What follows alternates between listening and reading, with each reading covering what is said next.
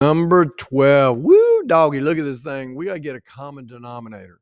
But the first thing that draws my eyes is I see an n squared plus 9n plus 18. I see a trinomial. I'm like, hey, I got to break that down.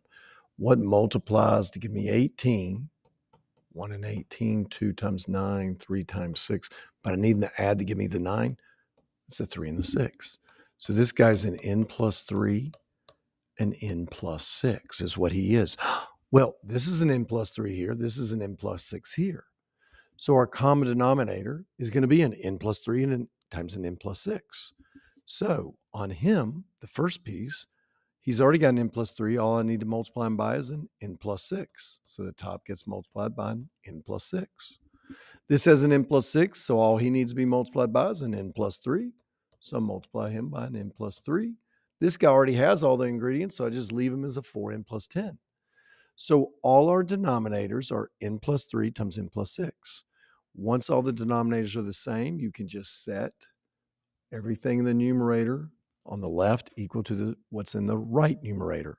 So we have 2 times the n plus 6 plus, that's a plus between those, 4 times the n plus 3 must equal a 4n plus 10.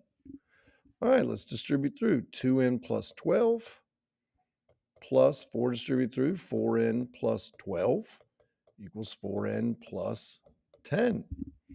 2n and 4n, that's 6n. 12 and 12 is 24 equals 4n plus 10. So now I'm going to subtract 4n from both sides. Subtract 4n from both sides. I get 2n plus 24 equals the number 10. I just need to move the number over to be with the other number. And we'll get a nice pretty little negative answer.